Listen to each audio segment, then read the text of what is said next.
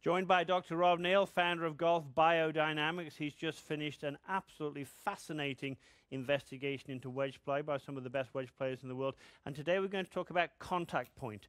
Where's the safest place to hit it with a wedge, Rob? I think kind of middle of the club face, a little bit low, if you can afford to do that. Mm-hmm.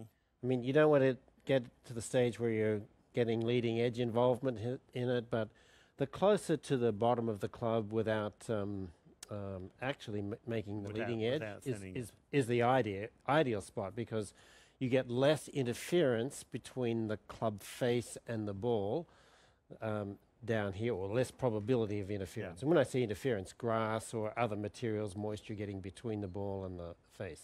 Now, that would be the safest place. But in saying that, you say there may be other places to hit.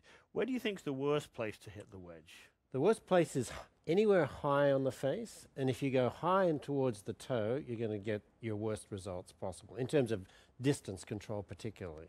All right, so high and off the toe, worst place to hit it for distance control. However, there is a time when, in fact, you might suggest people hit it a little bit off the toe. When would that be, and why would that be?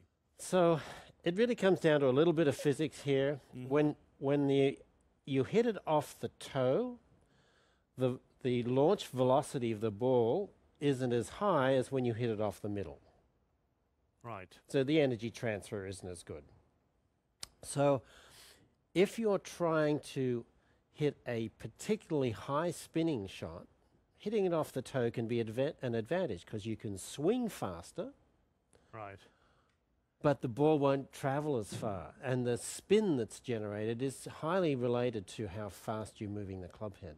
Okay, so if I was, and this is perhaps not necessarily for the beginning golfer, but for someone who's got some level of skill and they have to spin one, we're saying if you would address it off the toe a little bit, and certainly have an intent to hit it off the toe a bit, that allows you to swing a bit faster, and as you swing a bit faster, you can impart more spin on it. So yep. I'm going to give that. Actually, when I was learning to play golf, I had a Ryder Cup player tell me many years ago, the best place to hit your wedges, if you want to spin them, is off the toe of the club. So dear old Charlie Ward, he was right.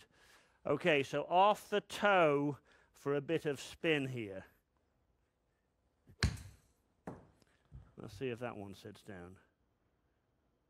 Yeah, that definitely puts some real spin on that. There you go, Martin. That one's 9,500 almost RPM. Yeah, so if we came over here, that's 9,300. Now, would that be a pretty high spin rate for a pitch? Oh, that's a very high spin rate for that carry distance, Martin. Thank you very much. That's tour level there, Martin. So. Yeah, well, maybe about 100 years ago. Hey, listen, so much to learn in this game, so much to learn from minds like Dr. Rob Neal, and of course we appreciate him coming in. This is something to experiment, something to learn with. If you really want to spin it, is it an all-the-time shot? No. But if you really want to spin it, experiment with hitting it right off the toe of the club. I think you'll be pleasantly surprised at how you can make that ball sit down if you do that with speed.